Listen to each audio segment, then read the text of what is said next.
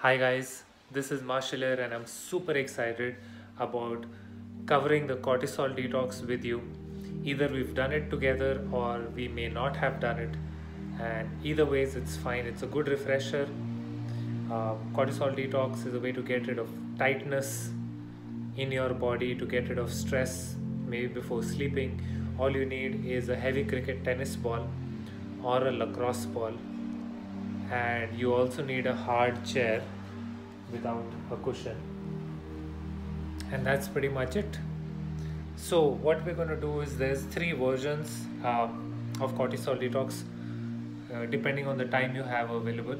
Say if you only have 5 minutes before sleeping, so usually I don't exactly do cortisol detox before sleeping. I pretty much have a bath in the night and I have my dinner and then I sleep. I usually do my cortisol detox before I have a bath because it does increase blood circulation that may cause your body to warm up a little bit, but there's nothing wrong with doing it before sleeping.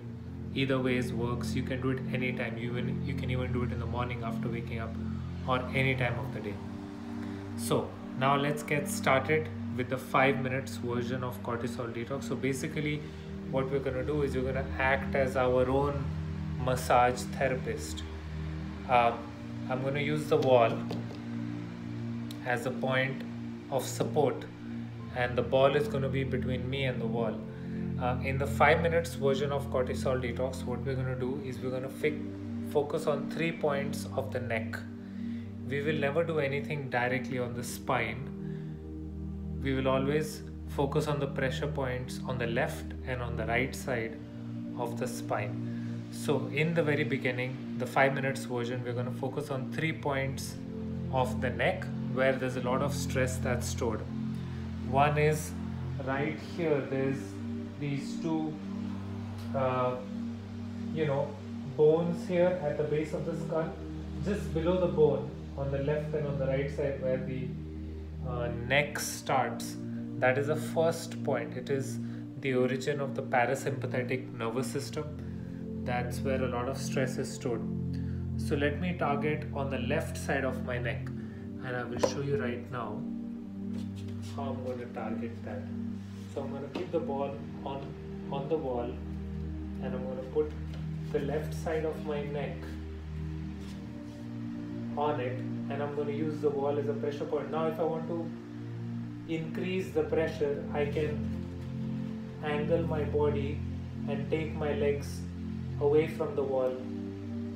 That will increase the pressure. I can angle my body to 135 degrees.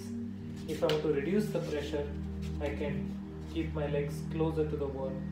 So it all depends on how much pressure you want. I personally put a lot of pressure. So as soon as you find the point that's tight and it's painful, just press and hold. Ideally, you want to press and hold for 1 to 2 minutes until the tightness goes away. But in this video, I'm just going to press and hold for 10 to 15 seconds so that it doesn't become too long, or depending on the time you have available. So that's the first point. The second point is on the neck itself, but it is on the middle part of the neck, parallel to the L4 vertebrae. So it's right in the middle of the neck on the left side still. So how do I find that point out? It's a little bit trickier, but not that tricky. All I need to do is put the ball on the base of my neck, right, on the left side, and just roll with it. As I roll, I'm going to find a point in the middle of the neck that's really tight. And this is all on the left side, not on the spine. So I'm going to press and hold. Ouch. Yeah, so you're going to feel that. And what's the third point? The third point is on the base of the neck, where the neck connects to the shoulder, but still on the neck. You don't want to attack the trapezius yet. So what am I going to do? I'm going to keep the ball again on the wall, and right on the left side of the neck, I'm going to press and hold where it connects to the shoulders. right? But we're going to stay on the neck for now. So that is the left side of the neck, right? Now we're going to do the same thing for the right side. So let me show you maybe a different angle. So I'm pressing and holding on the right side.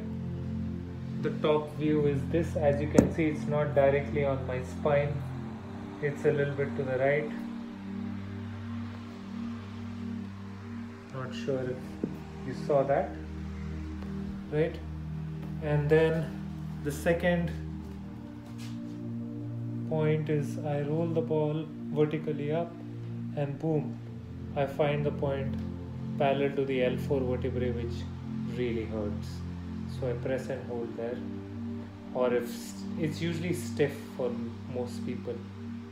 So you want to get rid of the stress from there. Obviously you want to hold for 2 to 3 minutes if you can, but start slowly and then build up. And the third is where my neck connects to the shoulder, right? So once you complete that, what you will notice is if you've done it right, your neck will feel like it's longer than before, literally, and you'll feel like somebody's taken your neck and stretched it out, elongated it. Now, if you have a lot of belly fat, you cannot do these 2 points. But if you have lost quite a lot of belly fat, then the adrenal glands is where all the stress in the body is stored. They are directly below the rib cage. There's 2 of them, really small ones, just like kidney, but so there's 2 of them. They act like a pair, and they're just below the rib cage. So I'm gonna pressure them. So how do we find out these adrenal glands? If you don't have belly fat, you can just try this.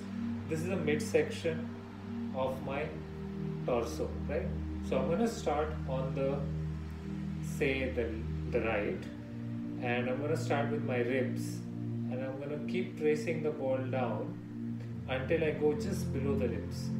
Once I go below the ribs, I'm gonna go a little bit lower until I find a pressure point where if I press, I feel like somebody's choking me, literally. Like you will feel the pressure in your neck. So I'm going to use the wall again. So I'll start, as I mentioned, like on the right side where my ribs are already there, and then I'm going to trace the ball a little bit lower. My ribs are still there. I'm going to go a little bit lower. I'm going to go a little bit lower and a little bit lower. So now I've gone beyond my ribs and just go a little bit lower, searching for that. Oh my god, that point, if you find it, yeah, it's really that's where all the stress is stored of the adrenal gland. Now you can hold it as long as you wish to hold it. It's up to you. But obviously the longer the better. And then what you do is, this is the right side, just go to the same height on the left side, and oh god, and then you just press and hold, and for as long as you wish to.